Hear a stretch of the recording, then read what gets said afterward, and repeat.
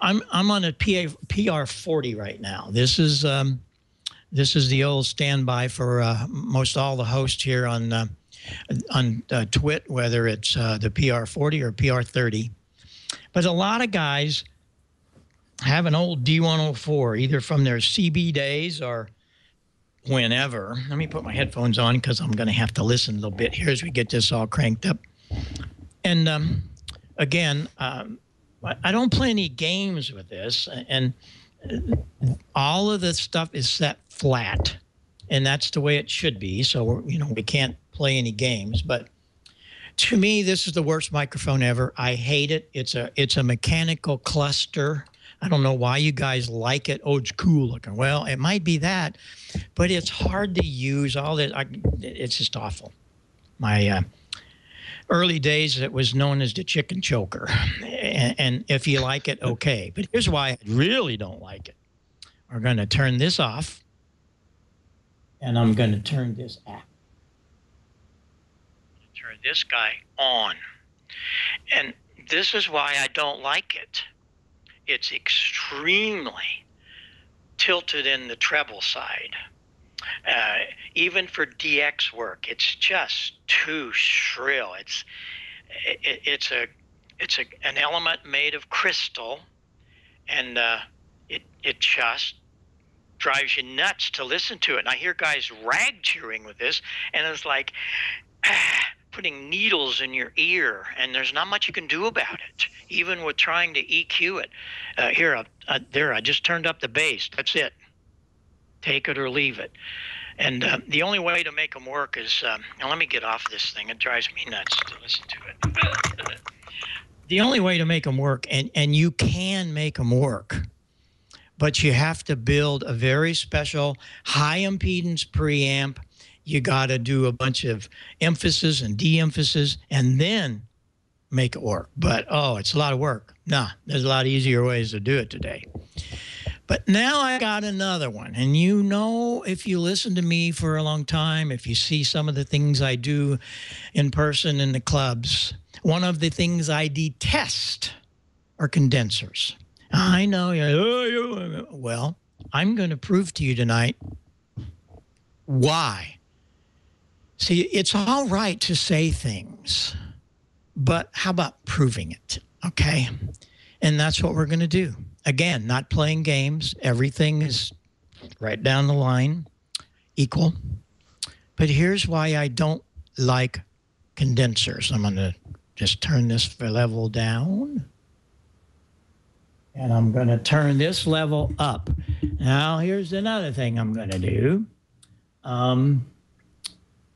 Let me do this. Okay. First of all, you hear the whole room echo. And if you have any kind of blowers or noise in the background, it's louder than I am. And it's pretty awful. When I hear guys with condensers, this is what I hear. I hear the whole room echo, which just drives me pretty crazy, because I know you can get rid of it. And how do you get rid of it?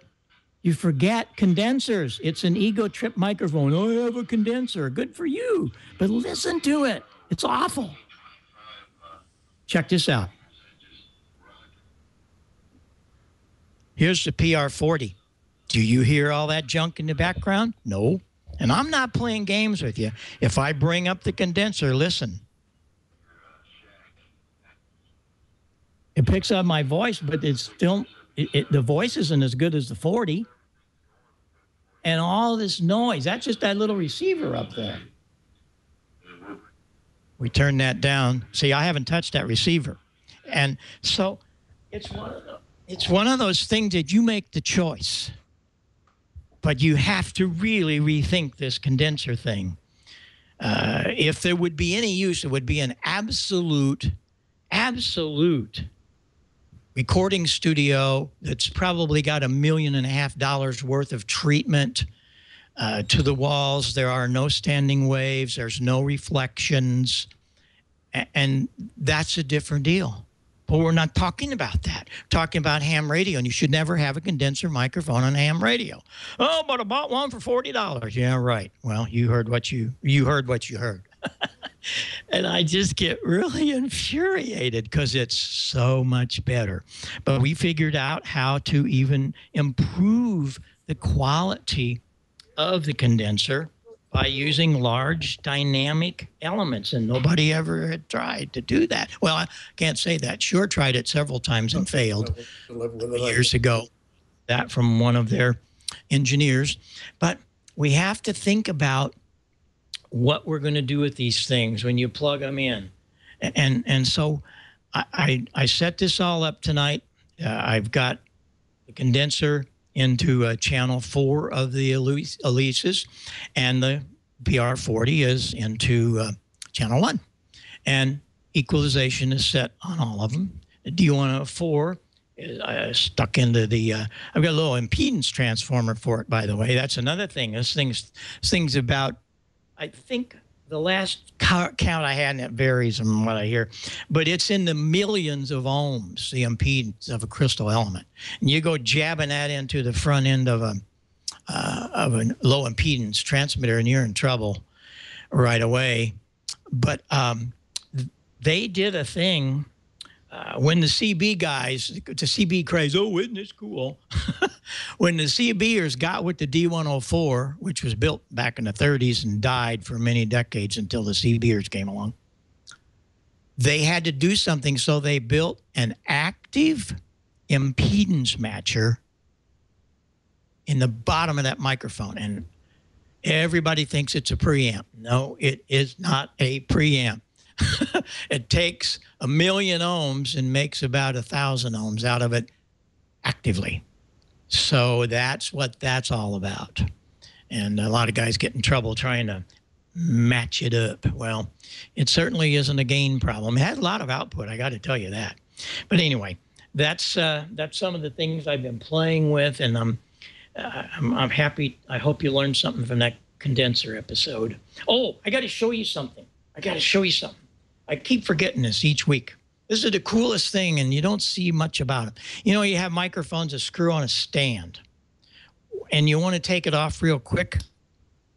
There's a thing that's made by Atlas Stand, and it's called the LO2. I have dozens of these around here. Just about everything I have has an LO2 on it. Is this cool or what? It's 5/8 the threads, so it fits a standard mic thread, and then it's got the little quick release. Keep your eyes open when you see all the concerts and all of the stuff on TV. All of us that are out there doing stages and artists, almost every one of them's got an LO2. Why? Because we can take the mic off real quick. And that's a cool little deal. They're on the internet. You can find them. Atlas LO2. It's really cool. It's a neat piece. There it is, right there. And it's so helpful. George, do you use LO2s? I bet you know about an LO2, don't you?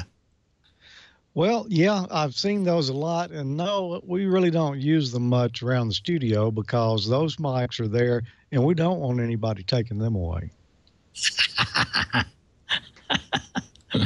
Well, they're sure used in our industry a lot, and just thought I'd show some of you guys some of these cool things that we have.